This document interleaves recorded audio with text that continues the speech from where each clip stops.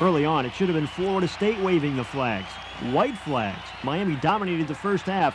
Leonard Conley, who ran for 138 yards on the ground, scored twice to stake the Canes to a 17-0 lead. When quarterback Craig Erickson hit Lamar Thomas on this 10-yard touchdown toss, it was 24-0. FSU couldn't get on the board until late in the first half when Brad Johnson found Lawrence Dawsey. The senior caught 13 balls today. He bounced off 2 defenders here to score Florida State's only points of the first half. The Seminoles got back in this game when Amp Lee scored on this short run to make it 24-16, but Miami put it away with a crunching drive. Steve McGuire kept pounding away at the FSU defense.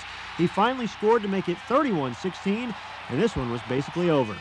While Miami's 31-22 win today here at the Orange Bowl wasn't one of the classic games Seminole and Hurricane fans are used to seeing between these two teams, Miami will take it. Hey, after all, #1 Notre Dame lost today too, so the Canes are right back in the national championship picture. Oh yeah, we knew we were back in the hunt. You know, we can't worry about those things, and you know, that really doesn't affect us at all. You know, we just got to keep going the rest of the season and play each game one game at a time. We have a lot of little things still to get better at, and with the weeks to come, we have a lot more season left, and we're going to get better. The momentum is going to get stronger and stronger.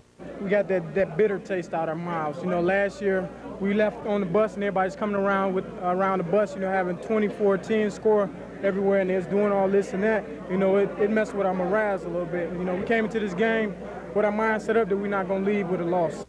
FSU's title hopes, meantime, took a direct hit. How badly does it hurt? Can't imagine. Can't imagine. Maybe not, but imagining what could have been for Florida State will have to do, at least until next year. Reporting from the Orange Bowl in Miami, Ken Tomash, Wink Sports Tonight.